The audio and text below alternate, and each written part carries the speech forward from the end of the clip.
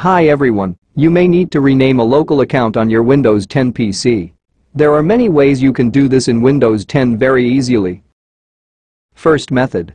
Go to Windows Search, type Control Panel, and select the classic Control Panel app from the list of results at the top.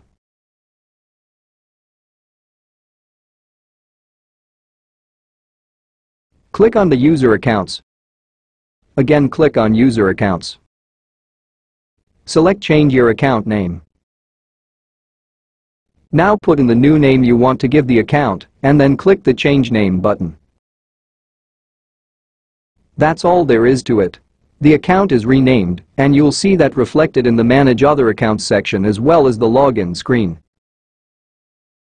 Second method, right-click on Start menu, select Run, or press Windows key +R buttons.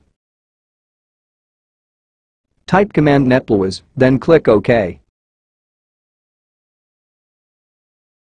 This should open a menu labeled User Accounts. Click the username you want to change and select Properties. In the new menu that pops up, change the account username in the first text field to the new one you want. Select Apply, then OK to close out of both boxes.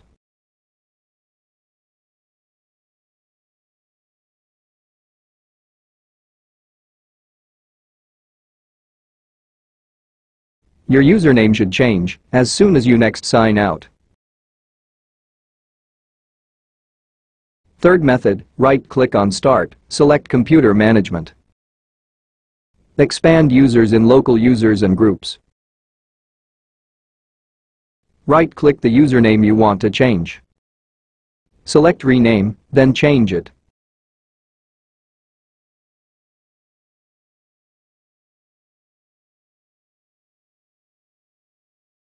You can change full name by double-clicking on it.